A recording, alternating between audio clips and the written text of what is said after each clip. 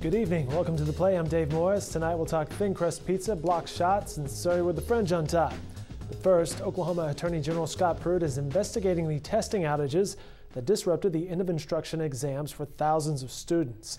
The Attorney General sent letters to school superintendents from across the state asking for information he can use to hold CTB McGraw-Hill financially accountable for online testing failures. Our Randy Ellis will have more on Pruitt's inquiry in upcoming editions of the Oklahoman. Ken's Pizza is making a comeback, opening a new restaurant for the first time in nearly 30 years. Ken's Pizza was the precursor to Tulsa-based Mazzio's Pizza. That chain launched back in the early 60s, and some customers still yearn for the thin-crusted pizza that is served there. Our Brianna Bailey will take a look at the new pizzeria you'll be opening off of Danforth. Look for that story on Wednesday.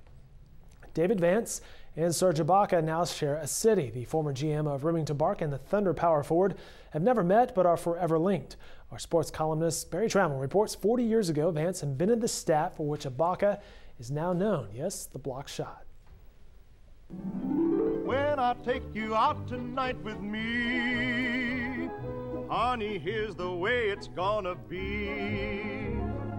You will sit behind a team of snow white horses in the slickest. All right, Shirley Jones may be a Pennsylvania native, but her star was born in Oklahoma. Jones will appear at a red carpet reception and a screening of the newly remastered Rodgers and Hammerstein classic named after the Sooner State. The invitation-only screening will take place on August 28th, and you can read more about the remastered classic and Jones's return to Oklahoma in upcoming editions of the Oklahoman. Temperatures will remain in the upper 90s through the weekend. There will be occasional low chances for rain and thunderstorms. There's the 7-day forecast. Those storm chances are mainly across northern Oklahoma later this week. Expect highs to be toasty in the mid-90s. That'll do it for this edition of The Play. These stories and more in upcoming editions of the Oklahoman and online at newsok.com. Have a great evening, everyone.